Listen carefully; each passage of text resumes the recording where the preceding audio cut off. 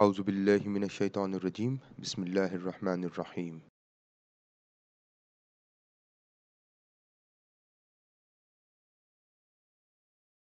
In this session, we are going to look into how to use ChatGPT to generate your hypothesis statement.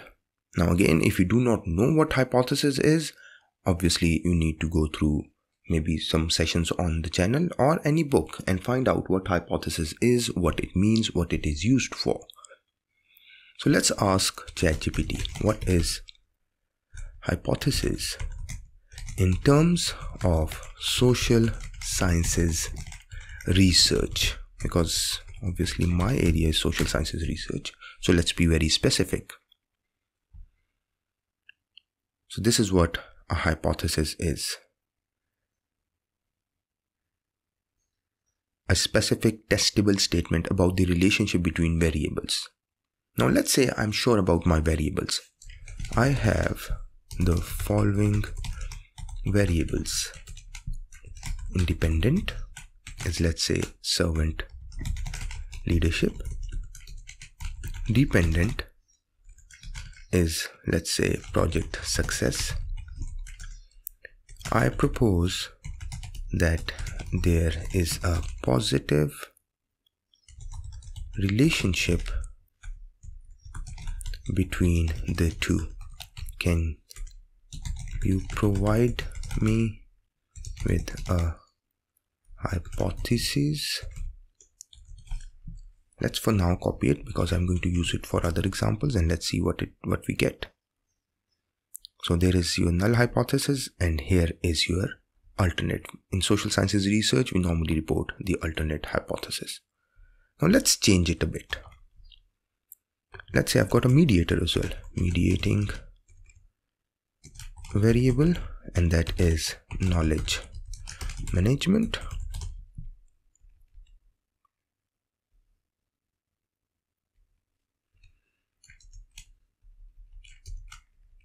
I propose there is a positive relationship between the variables, not the two variables in this case.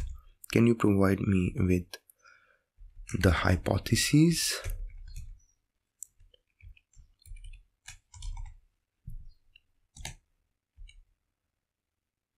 Let's say what we get, and we can further probe ChatGPT to give us more detailed information.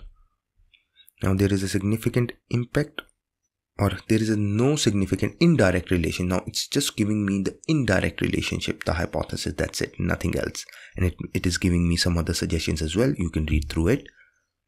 But I want direct hypothesis. I want both direct and indirect hypothesis for the proposed variables in my model. Let's see what we get. So here are your direct hypotheses.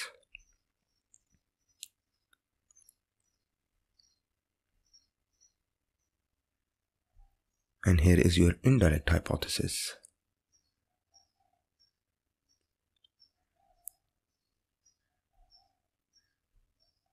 Now let's ask, provide me with all possible direct and indirect hypotheses for the variables. Not just two, because there are more hypotheses possible. So let's see what we get.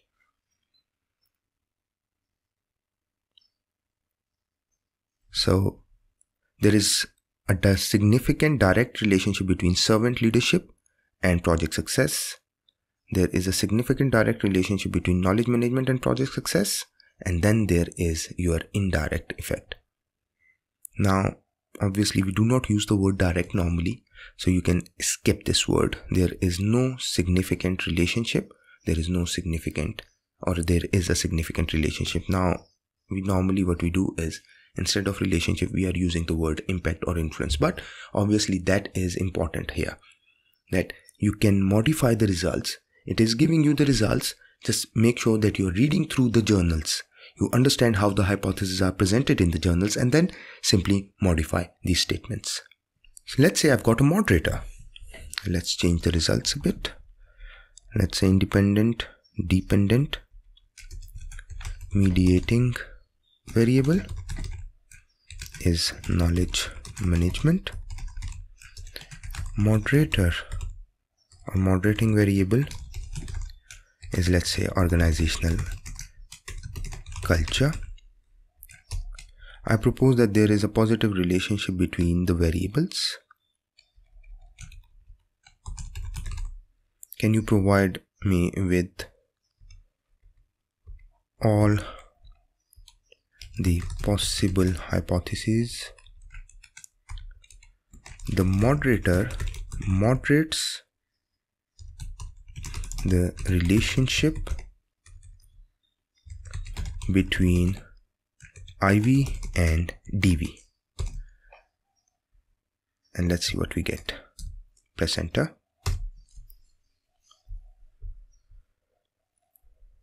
And here are your hypotheses.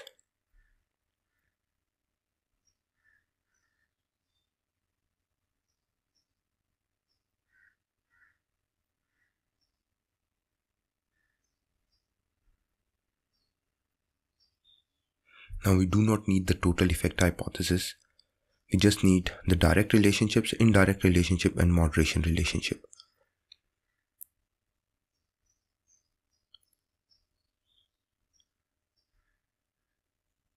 Now it's giving too many hypotheses because those are the all possible hypotheses.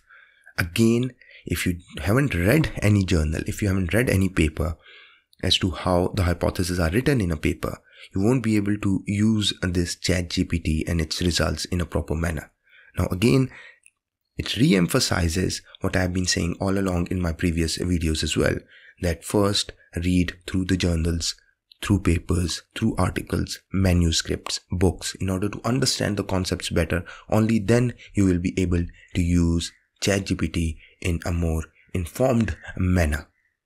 Thank you very much.